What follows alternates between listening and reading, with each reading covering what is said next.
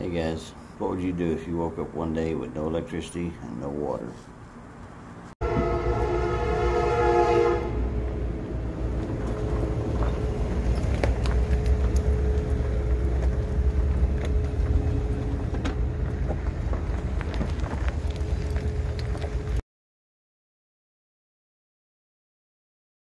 Keeping water in the house is extremely important. We have 10 cases of water in our house. There's only 2 of us. We also have 2 types of foods. We have MREs, which even whenever you don't have a fire, you can eat these cold and they're not so bad. And we have Mountain House, where if you still have water, you can still make a meal. This one is chicken and mashed potatoes. Some of these are really pretty good. Now, if you have a water source and it's not the cleanest water around, they do make filters for that. These actually screw on to these water bottles. So if you can get the water into the bottle, you can filter it with these filters. We have not had to use these yet, which is a good thing. We also picked up 4 4-gallon water totes, or just plastic bags. So you can actually have extra water, put them into a water bottle, filter them. I carry all this stuff in the Jeep also. Now I did a video on a backup battery called Marbero, M-A-R-B-E-R-O.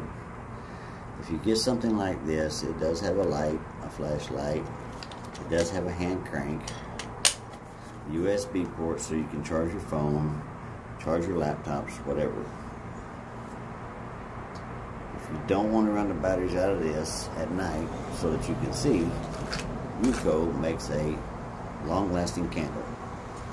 We use this through the winter time for both times that we've lost power here in Dallas with the snowstorms. They call them Snowmageddon or whatever.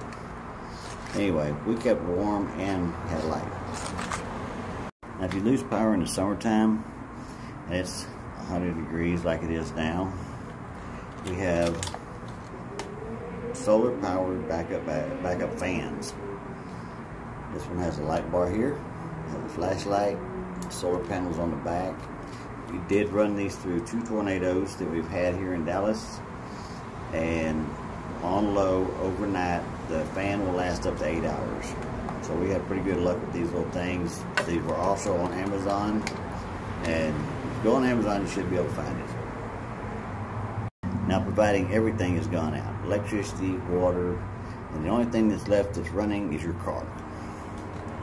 And you still need to charge something like a laptop. Along comes the converter, inverter, whatever this thing's called.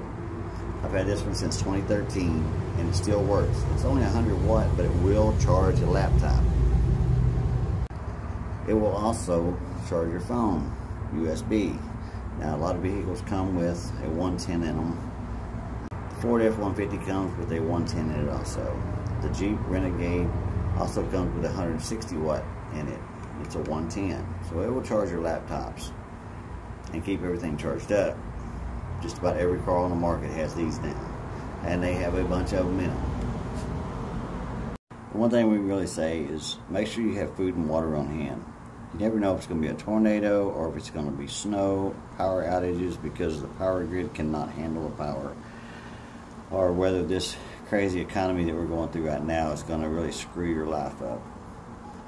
Make sure that you have stuff on hand to survive, even if it's only long enough to get you somewhere else where you can survive.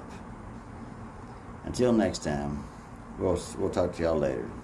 Later, y'all.